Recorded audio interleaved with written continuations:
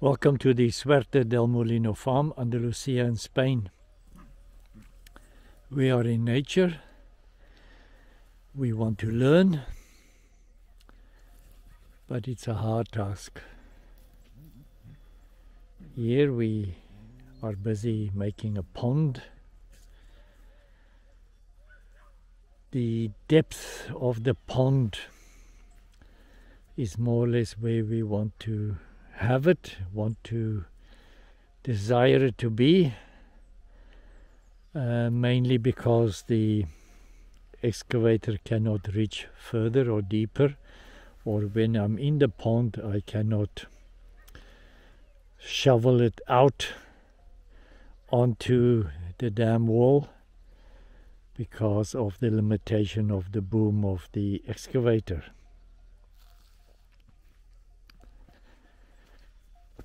I have been complaining a lot about the clay, but now I am on dry soil, so I'm now missing the clay.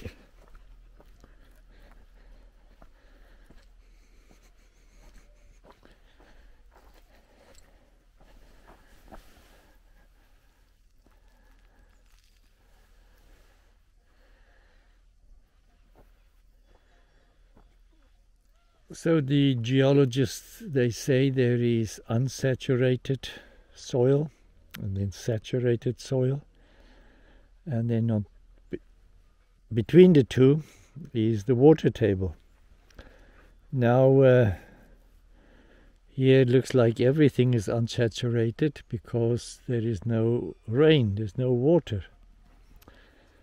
So I don't know if any water will enter this pond from inside the soil. A lot of moisture on top. It's one of the reasons why I have picked this site. But now, bone dry.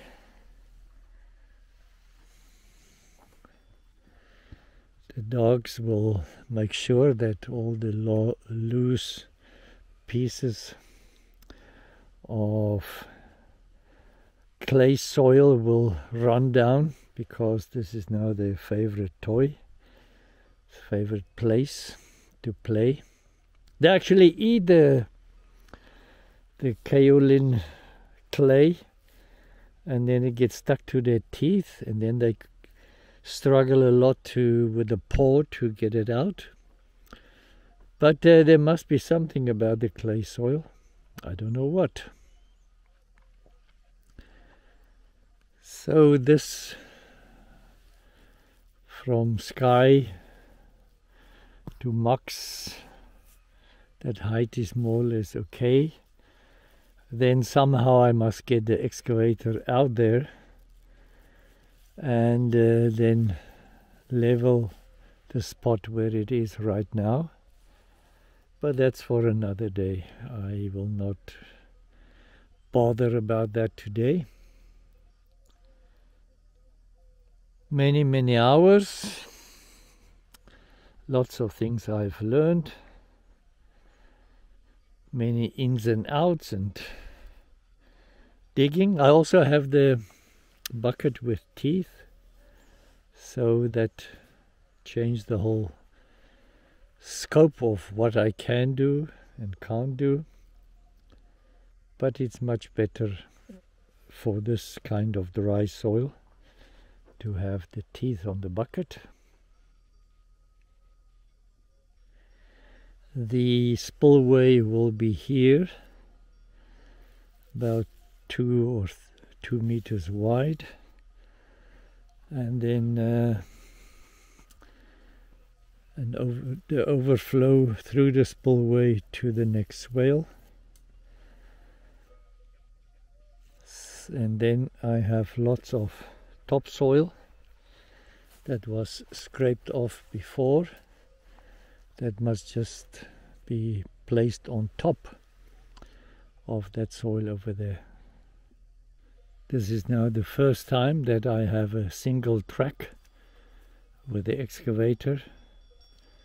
All the levels before I could widen the area that the excavator stamps down, but now it's just a single track all around.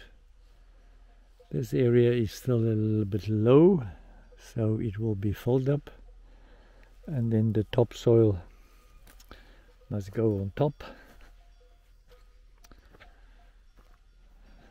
This tree was almost always my marker, and it has been dwarfed, so the wall is really high. Where I am standing now, this is about 2 meters high. The inside is about 160, 170, 1 meter 60 centimeters.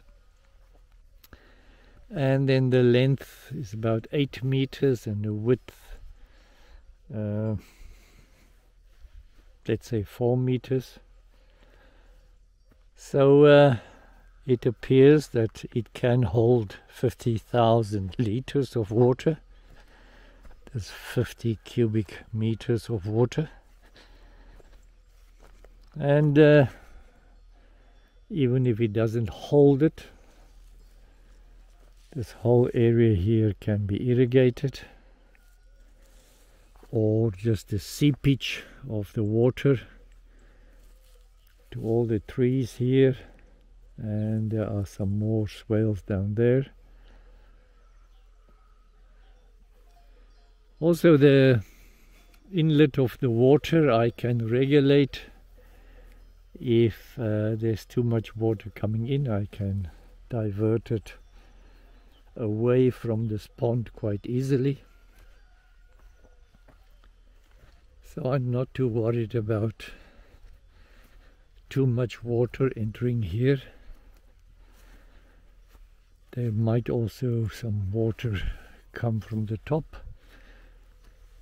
Above this area is the flat area of the farm, the altiplano, and I think water will also be collected there, and then the seepage will come this way.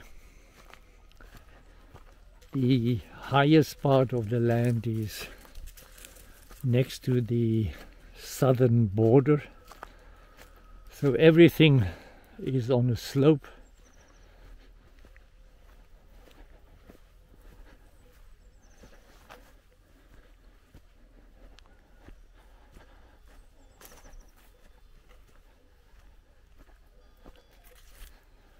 So all the rainwater here can make its way that way, because that is still higher than here. Only a meter, but enough for water to flow. And then the lowest spot on the farm is 20 meters lower than this. Let's see. Till next time. Goodbye.